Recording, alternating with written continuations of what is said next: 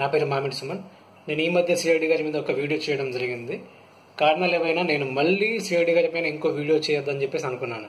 చాలా మంది ఫ్రెండ్స్ అన్నారు, చెయ్యి ఇంకో వీడియో చేయి, సిఐడి పైన ఇంకో వీడియో చేయి, పర్వాలేదు మన ప్రెస్టేషన్ చూపించుకుందాం అని చెప్పేసి అన్నా సరే నేను చేయదలుచుకోలేదు. ఎందుకంటే నాకు ఏదో మూల ఆమె తింగరనే కావచ్చు, కాకపోతే ఆమె జిగలరానే కావచ్చు, కానీ ఏదో మూల కాస్టింగ్ కోచ్ అనే విషయాన్ని ఎలివేట్ చేస్తుంది. ప్లస్ దానివల్ల కొంతమంది అమ్మాయిలు జూనియర్ ఆర్టిస్టులు బయటకు వస్తున్నారు. సో ఏదో విధంగా ఎవరికో ఒకరికి మంచి జరిగిద్దన్న ఉద్దేశం ఇక్కడ ఒక చోట చిన్నగా కలిగింది. కాబట్టి నేను ఇంకో వీడియో చేసి తనని డిస్టర్బ్ చేయాలని చెప్పేసి నేను అనుకోలేదు. బట్ నిన్న శ్రీరెడ్డి మా దేవుడు, మా ఆరాధ్య దైవం పవర్ స్టార్ పవన్ కళ్యాణ్ గారి గురించి మాట్లాడిన మాట విన్న తర్వాత నా బ్లడ్ బాయిల్ అయిపోయింది. అందుకే ఇప్పుడు అడుగుతున్నాను, శ్రీరెడ్డి ఏం మాట్లాడుతున్నావా మాదచ్చోద్ అని చెప్పేసి నేను అడగాలని ఉంది, కానీ అడగలేకపోతున్నా. ఎందుకంటే నీకు సంస్కారం లేదు. నేను కూడా నీలాగా మాట్లాడాను అనుకో, నాకు కూడా సంస్కారం ఉందని చెప్పేసి ఎవరు అనుకోరు, అలా అనిపించుకోవడం నాకు ఇష్టం లేదు. పైగా నీకు నాకు తేడా ఉందని చెప్పి చూపించేసుకోవాలి కదా. సో డెఫినెట్గా నేను ఆ మాట అన్నాను. కానీ నువ్వు ఒక విషయం అడుగుతున్నాను. ఒక విషయం ఏంటి, చాలా విషయాలు అడుగుతున్నాను. ఏంటంటే నీకు అంత ఆవేశం ఎందుకు వస్తుందో నాకు అర్థం కావట్లేదమ్మా. ఫస్ట్ నీకు ఎందుకు అంత ఆవేశం వస్తుంది చెప్పు. ఆయన చేసి తప్పింది నీకు ఇంత ఆవేశము, ఆయన అంత తప్పు చేస్తారని చెప్పేసి అనిపిస్తే నువ్వు ఈ మాట ఎవరిని అనాలి?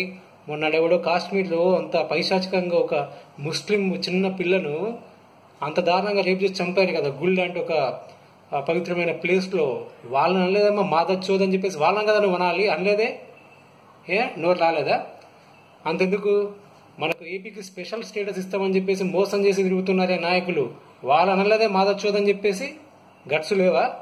భయమా? లేకపోతే ఇవన్నీ పక్కనట్టు, అంతెందుకు 1000 కోట్లు అవినీతి చేసి జైలుకి వెళ్ళిన ఎప్పుడు నువ్వు ఒక మాట అనలేదు. ఓటుకు నోటు కేసులో రెడ్ అనేది దొరికిన వాళ్ళని కూడా నువ్వు ఒక్క మాట కూడా అనలేదు. కానీ ఏ పాపం తెలియని, ఏ తప్పు చేయని పవన్ కళ్యాణ్ అంటే లగ్జరీ లైఫ్, 100 కోట్లు వచ్చే cinema field, AC life, colourful లైఫ్ను వదిలేసి రాజకీయాల్లోకి ఏదో తనకు తెలిసినంతలో ప్రజాసేవ చేద్దామని చెప్పేసి వచ్చిన ఒక వ్యక్తిని పట్టుకొని మాదొచ్చదంటావా? నీకు అసలు నోరెట్లో వచ్చిందమ్మా? నాకు అర్థం కాదు. నీకు అసలు నోరెట్లో వచ్చిందని చెప్పేసి నేను అడుగుతున్నా. అసలు నీకు మానవత్వం అనేది ఉందా? అసలు ఆయన నేనేమన్నాడు? నీకేం చెప్పాడు అతను? అసలు నువ్వు ఇంత దీక్ష చేస్తుంటే ఒక చిన్న యువ హీరో అయినా నీ గురించి స్పందించాడా? ఆయన ఏం చెప్పాడు? ఆయన అసలు చేసిన నీకు ఏం తప్పుగా చెప్పాడు? నాకు అర్థం కాదు. నీకు కనుక అన్యాయం జరిగింది, ఎవరైనా నేను తప్పుగా వాడుకున్నారని చెప్పేసి అంటే ఇలా న్యూస్ ఛానల్లోకి వెళ్తే డిబేట్లు, టీఆర్పీలు గొడవలే తప్ప ఖచ్చితంగా న్యాయం జరగదు. నీకు న్యాయం జరగాలంటే చట్టబద్ధంగా మన కోసం నియమించబడ్డా, మనకు న్యాయం ఇవ్వడానికి నియమించబడ్డా ఆ పోలీస్ స్టేషన్కి వెళ్ళమని చెప్పాడు. అందులో తప్పేముంది? నువ్వు నన్ను పోలీస్ స్టేషన్కి వెళ్ళమంటావా మాదచ్చోద్ అని చెప్పేసి ఇలా చూపిస్తావా? అందులో తప్పేం కనిపించిందమ్మా నీకు? నాకు అర్థం కాదు. సో నువ్వు అలా అనవు కరెక్ట్.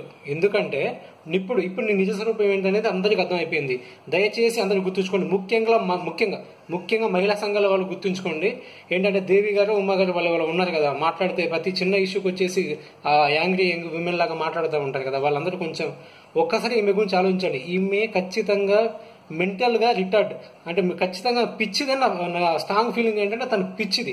మెంటల్ హాస్పిటల్లో పెట్టాల్సిన సమయం తీసుకొచ్చి అనవసరంగా స్టూడియోలో కూర్చొని పెడుతున్నారు. అది పెద్ద తప్పు.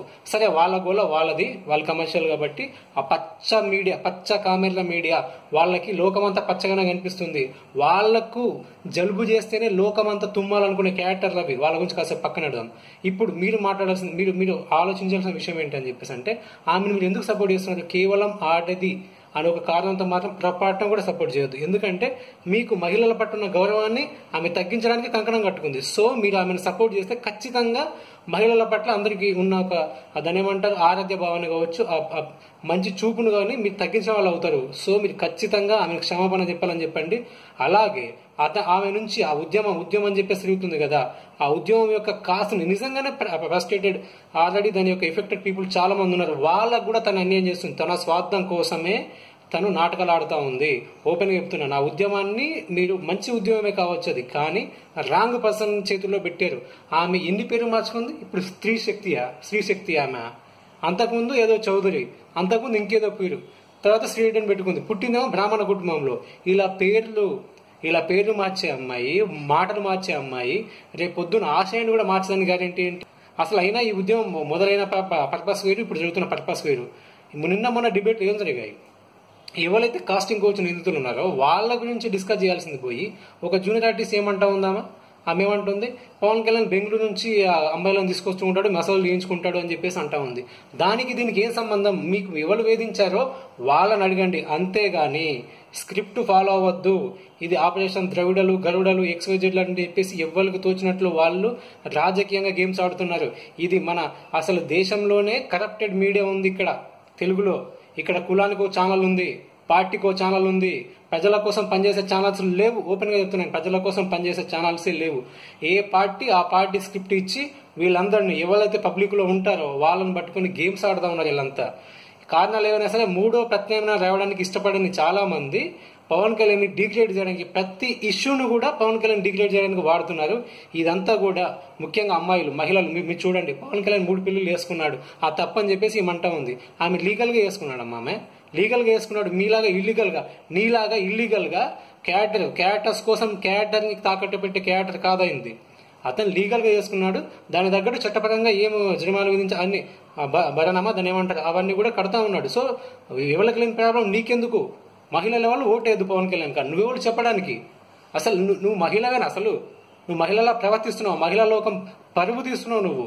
సో ముఖ్యంగా అమ్మాయిలు ఖచ్చితంగా ఆమెను సపోర్ట్ చేయొద్దు. దయచేసి ఆలోచించండి. ఆమె కాసు మొదలెట్టిన కాసు చూసి మోసపోవద్దు మీరు. తను మాత్రం పక్కా ఫ్రాడ్, క్రిమినల్ మైండ్ అండ్ వేరే వాళ్ళు పొలిటికల్ గా ఆడిస్తున్న దానిలో తన ఒక కీలుబొమ్మని మాత్రం గుర్తించండి. దయచేసి తప్పుగా మాట్లాడితే క్షమించండి. జై హింద్.